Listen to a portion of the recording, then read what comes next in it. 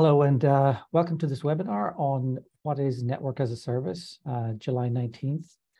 My name is Paul McGuinness. I am Head of Solutions for Europe at Megaport. And I'm going to take you through this session today. It's an introductory session on what is Network as a Service. And what we're going to cover today is what is NaaS, or Network as a Service. We'll have a look at how that differs from infrastructure as a service, platform as a service, and software as a service. And then we'll look into what is driving its adoption, how it's implemented, the benefits that users of network as a service see, the use cases, and then the future of NaaS as well. So as we go into this session, it'll take about 30 minutes for this introductory session, but let's kick off with how it differs from IaaS, PaaS, and SaaS, or infrastructure as a service, platform as a service, and software as a service. So first off, infrastructure as a service, it really provides you with those basic building blocks that you need if you're going to use cloud-based IT. And this could be in a hyperscaler, in public cloud, or it could be something that you're doing in private cloud as well. And it's really giving you those building blocks like networking, compute, and storage. And it gives you full flexibility of how to deploy your applications and everything that you need on top of the networking, compute, and storage. So full access to you, but there's more work involved, but it allows you to achieve, everything that you may wish to achieve with an infrastructure as a service play, but you don't have to worry about the basic building blocks. With platform as a service, you have to focus more on the management of your applications and your data. The platform as a service provider takes care of the hardware and operating systems, while you can just look after your apps, and you don't have to worry about the complexity of the underlying infrastructure and the operating systems that are involved there. Some examples might be AWS, Elastic Beanstalk, Heroku, or IBM Cloud Foundry for platform as a service. For software as a service, you don't have to worry about any of the maintenance operation of the infrastructure or of the applications, because that's all taken care for you by the software as a service provider. People who consume software as a service are usually doing that on a subscription basis, but not always, but that's usually the model. And examples might be Slack or Microsoft Office, Gmail. All of these platforms extract away the complexity so that you don't have to worry about it, but it still gives you some controls over the way that it's set up and the way that it integrates with other systems. But all of that is typically driven through, a graphical user interface. So looking at network as a service, this is where you're going to a network as a service provider, and instead of you building your own network, you're allowing the network as a service provider to look after the full lifecycle management of the network infrastructure, including the network management, software, licensing, all of the hardware and the connectivity that is part and parcel of a network as a service. So all that you have to do is go and consume this NaaS environment, and you can build and manage what you need through the different interfaces that are provided to you. So it really simplifies your model. It's typically on a subscription basis, but it can be on a longer term subscription as well as necessary. So what services can you deploy on network as a service? You can do pretty much everything that you can do if you built your own network today. You can do it faster, and you don't have to worry about that underlying infrastructure. So for example, you can do virtual routing. You can have connectivity to cloud. That's private connectivity to cloud. You can do multi-cloud. So if you're going to more than one cloud provider, you can do that privately. You can do virtual firewalling, and that could be an element that you spin up immediately and start using. And you can also procure internet services and internet exchange services as well through network as a service provider. And that's just naming a few. There are other things as well. So where can you deploy these things? Well, essentially you can do it globally. Anywhere the network as a service provider gives you that access, it also allows you to build up an ecosystem of your own. So you can join a network as a service provider yourself, and then potentially ask your partners or other companies that you collaborate with to join the same network as a service provider, and then connect privately over that NaaS environment, over a software-defined network. You can do hybrid cloud networking as well, so involving connectivity to multiple clouds and connectivity back to on-premise data centers for private cloud as well, and really mix and match the type of environment that you need and build that in a resilient way as well. And then, of course, you can connect from data centers to other locations around the world, also from branches, potentially over the internet or over private interfaces, and then, headquarters and any other location that you might need. So what's driving this adoption? Well, we've actually been looking at some research from a couple of different sources, from ESG research from 2022, from Flexera 2022, and Checkpoint Research 2023, and looking at common challenges that organizations have been experiencing when connecting to cloud.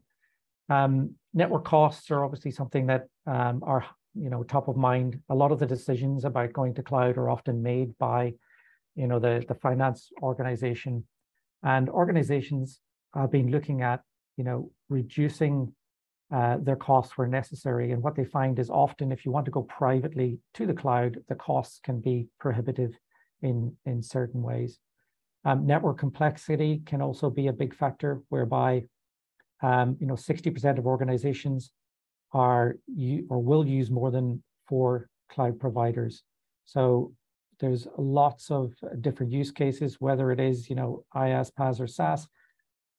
Companies are really mixing up the usage of cloud, and then managing private connectivity to multiple clouds is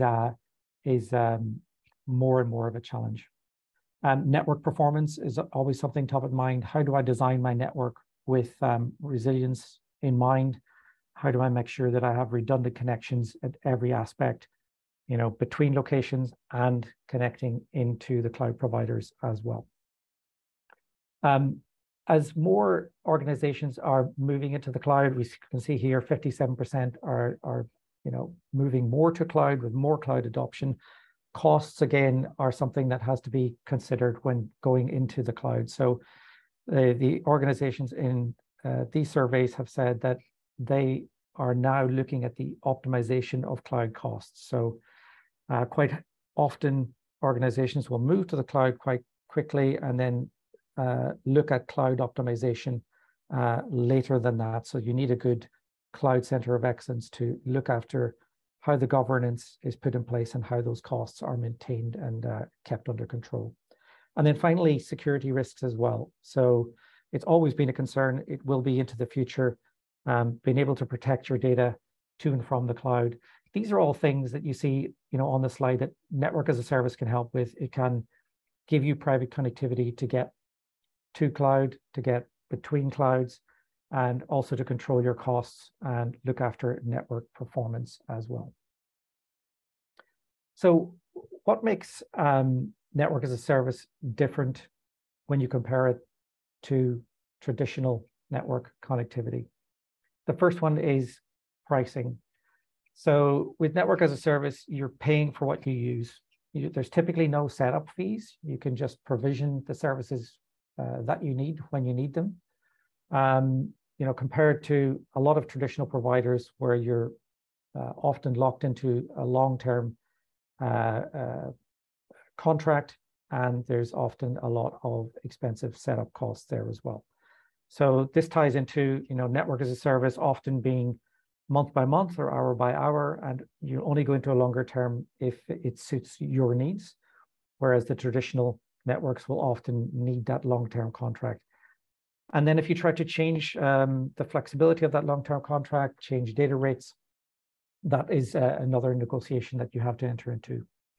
With network as a service, it's real-time provisioning, it's elastic capacity, turn up and down. the data rates, and turn on and off the connectivity to suit your needs, to suit your levels of resilience that you need as well. And then the NaaS providers, and I'll touch on this a few times, the NaaS providers have already created the connectivity to lots of third parties, including all of the major cloud providers in many different locations globally. So you don't have to worry about that. And then it's really easy to use. If you're using a NaaS environment, it's typically simplified. It gives you full power and control over many of your network activities, but it is simplified. So if you're coming from, let's say, a cloud environment and you're not a networking expert, using network as a service can be a benefit for you without needing to have a huge amount of expertise in the networking area. Okay, so let's have a look at how it's implemented. So essentially, network as a service lives inside data centers. It's typically deployed in lots of different locations globally. The network as a service provider themselves will make up a typical kit list in core data centers and edge data centers, and then they'll be able to deploy those quickly in different locations. And typically these locations are then connected over resilient fabric type networks. So the benefit of being in multiple data centers means that customers have the choice then where to connect onto the network as a service provider and to choose the entry point that they want and suits their needs. It also allows them to connect data centers together if they wish to do so. So different DC operators, they can be connected based on the requirements of the end user themselves. And what this means is when you look at a map of a typical NaaS provider, they'll typically have major metros, especially commercial metros around the world, lit up with their network. So that means a global deployment. That means that the NaaS provider has to go through regulatory compliance in each of these countries and get approval before they can deploy there. And then within each metro or each city, you'll have potentially many different locations to connect into as well, because there'll be many different DCs or data center operators that will be popped by the network as a service provider. So that gives you options within a city. And typically the NaaS provider will be in the popular data centers. And typically they will also be in the data centers where the major cloud providers are connected as well. And being in those data centers means that the NaaS provider has got the connectivity to AWS, to Google, to Microsoft Azure, to Oracle, IBM, etc. That's already in place. So customers don't have to worry about that. Private connections are already there, and users can just connect to the network as a service network and consume as required. So how do they actually consume the services? It's typically through a portal. So using a graphical user interface through a portal, users can go in and consume the services. They can create new services, connect them together, connect them to third parties, connect them to the cloud, and then they can monitor those services, look at the logs, look at traffic statistics and details, and then manage the life cycle of those connections through the portal interface. And then most network as a service providers also provide an open API so that you can consume the services through API if you want to use infrastructure as code. And you can also use other tools like Terraform to do that as well.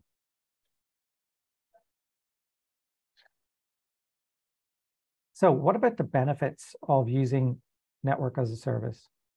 Well, I touched on a few of these already, but really, it's on-demand scale. You can build what you need when you need it.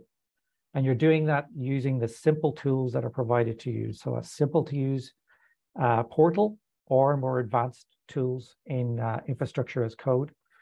The network is typically private and secure so that you're jumping onto a private network, and it allows you to reach high data rates, 10 gig, or even interfaces of 100 gigabits per second. And that allows you to achieve those higher data rates between locations or into the cloud or to your partners. And having that on a private network means that security is easier to achieve by traversing a private network. And if you need to encrypt your data on that private network, you can do so as well. Many NaaS providers will provide you with the ability to do that, the tooling and the right software models to do that as well. And then it's scalable on demand. You right-size the connectivity for what you need. You can typically turn it up and down, turn things on and off, and provision as you need. Many architectures within, or I should say all architectures within a network as a service are up to the end user. So if the end user doesn't want resilience, you don't have to deploy that. If you want to have a resilient network, you can typically work with network architects or work with your provider, and they will get you a design that is guaranteed to be resilient with no single points of failure. Like I said before, network as a service is typically deployed on a global basis, so you can access in many locations globally, and you're paying for what you need. So let's look at a few use cases to try and show you what can be achieved with NaaS. So like I said, the cloud providers are typically all connected already in many different regions globally. So these are connected over the software-defined network that the network as a service provider is using.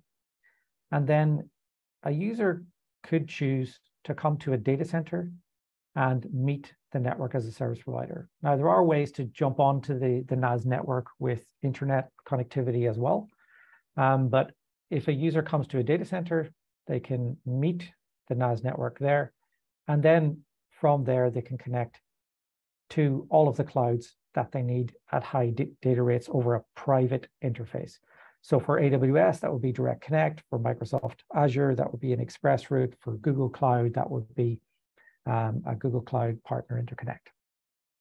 If you need resilience, then maybe you connect in another data center or in a different zone in the first DC, and you can come up with some resilience options there to all of the clouds.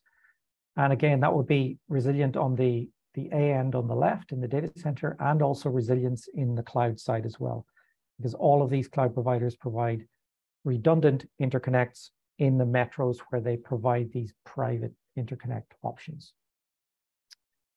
Okay, so what about if you don't want to connect from a data center or an on-premise network? Well, in this case, you can spin up a virtual router in a location that suits you in a major metro globally. And in this case, you spin up the virtual router to meet the size requirements, the throughput requirements that you need. And then you do virtual connections from that virtual router into the cloud interfaces that I spoke about before. So in this type of environment, you can go cloud to cloud with the virtual router, achieving high data rates. And this is 100% private connectivity. So you're not going over the internet.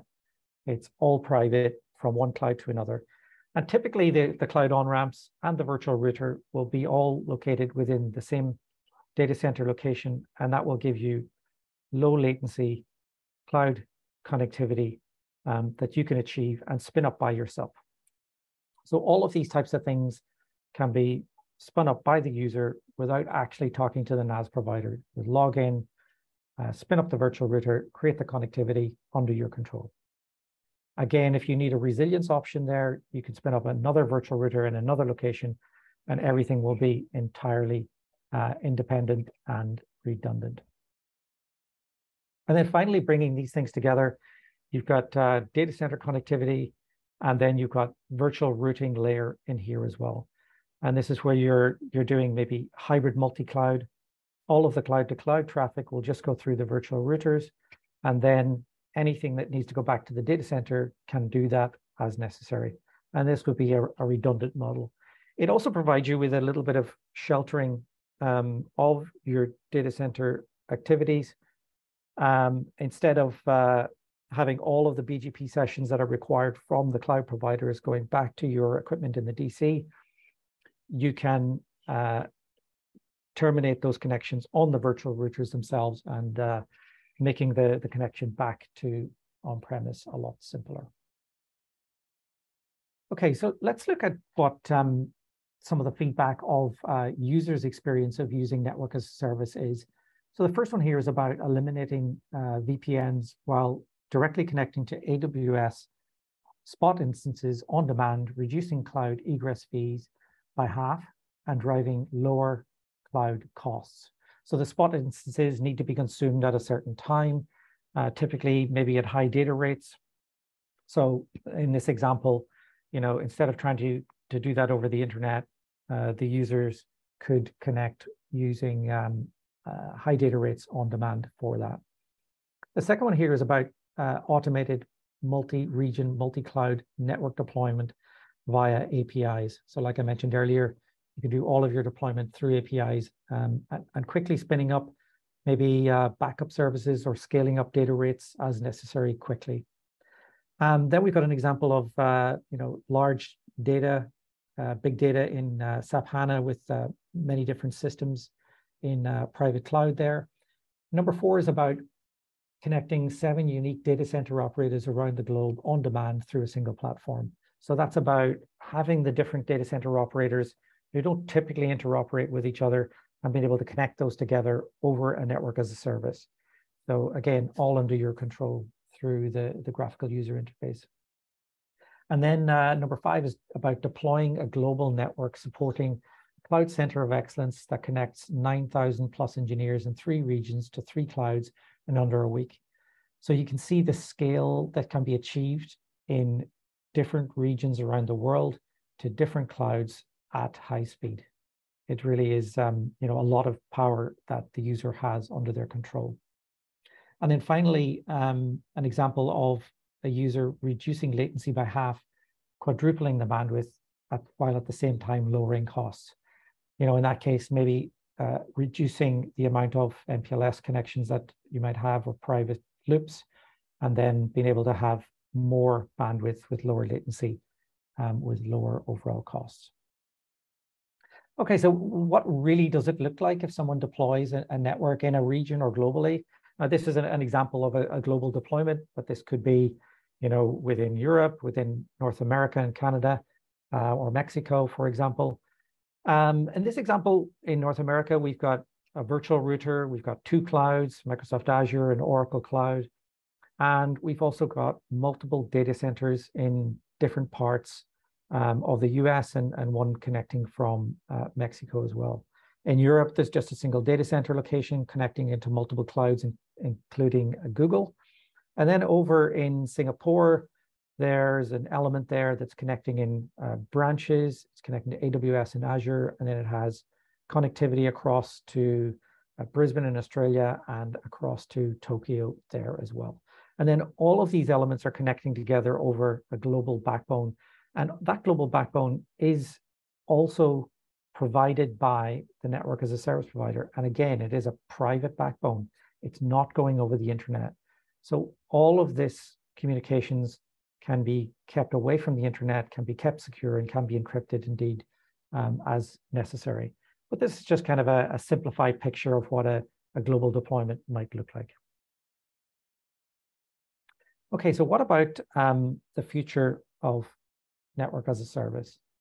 We'll just talk about a few different things, and we'll talk about the subject of SASE. So that's Secure Access Service Edge. And this is a term that was coined by Gartner, who basically has come up with an architectural model that is around networking and security and how they should work together to create this architectural model.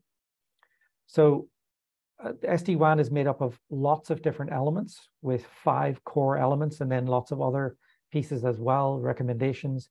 And one of those 5 core elements includes an SD-WAN type environment. So software-defined, a wide area network, being able to connect over a particular underlay and offer a security overlay on top of that. Typically, SD-WAN is deployed across the internet, but it can easily be deployed on top of a network as a service provider as well. The SD-WAN network doesn't really care if it's internet or network as a service.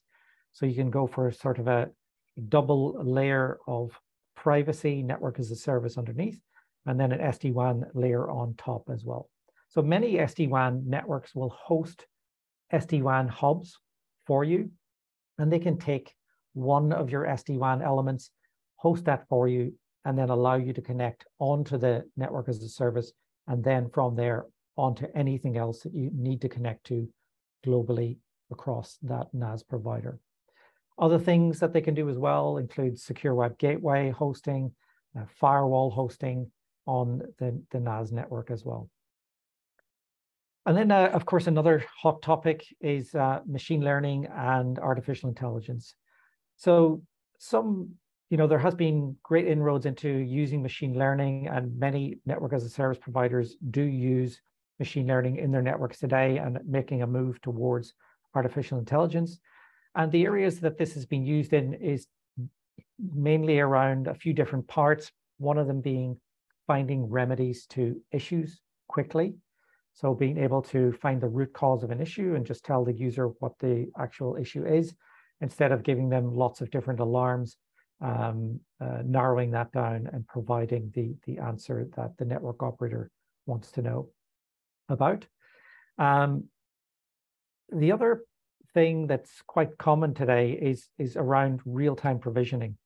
So allowing machine learning to understand your network needs, understand how you use the network, your typical trends, and then right-sizing the network for you. It could just give you an alarm and say, you could reduce your network bandwidth by 50% and make some cost savings, or with machine learning and some intelligence in there, it could actually make that change for you.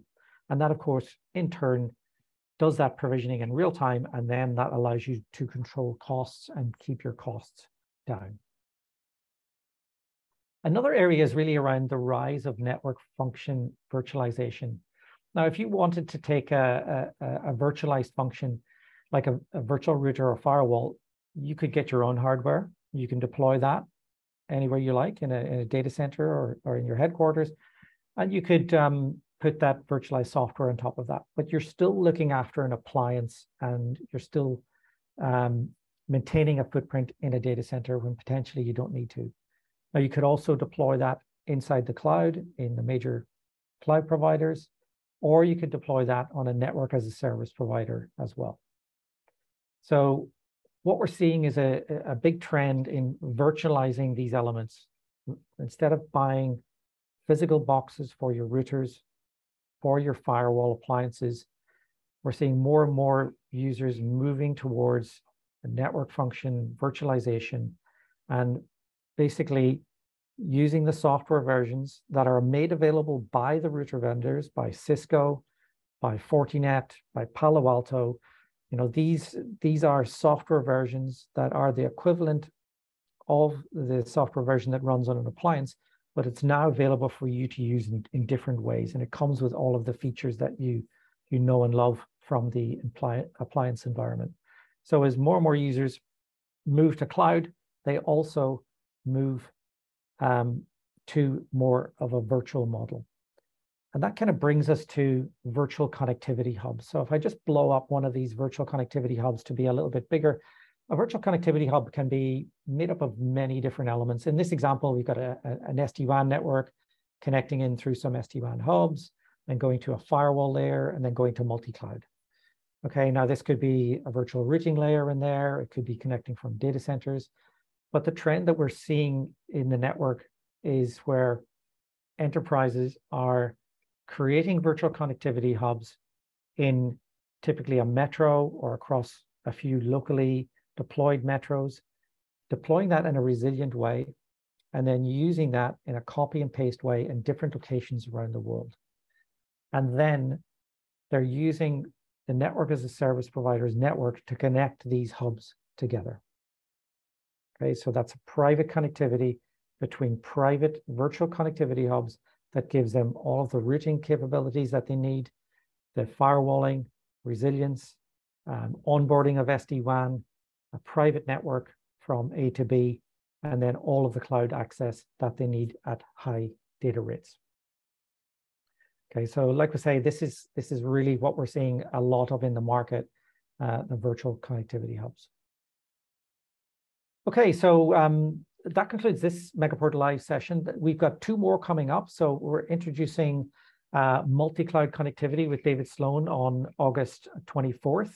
So there will be registration out for that shortly, and that will be an intermediate session covering the private connectivity options into AWS, Azure, and GCP. And this is really good session if you want to get to know about AWS Direct Connect and the gateways that are involved there, you know, Microsoft Azure ExpressRoute and some of the details around that and things that you should know. It's a really good step into the cloud and the connectivity models there. And the other Megaport Live session that we have is with Gary Taylor, and that is diversifying your Google Cloud Platform landing zone infrastructure.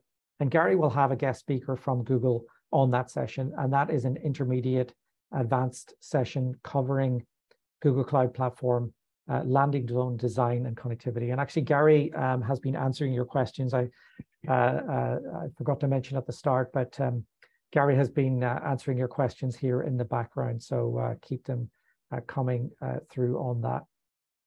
So please sign up for these. You'll see a notification going out for these shortly. You'll be able to sign up for both at the same time. And then there'll be more in the series after these as well. So that's it for this session. Thank you for attending. My name is Paul McGuinness. My contact details there at the bottom. I'd love to hear from you if you have any feedback or if you want to talk over any of the items that we've covered here today. But with that, we'd just like to say, wishing you a good rest of the day, and thank you again for attending.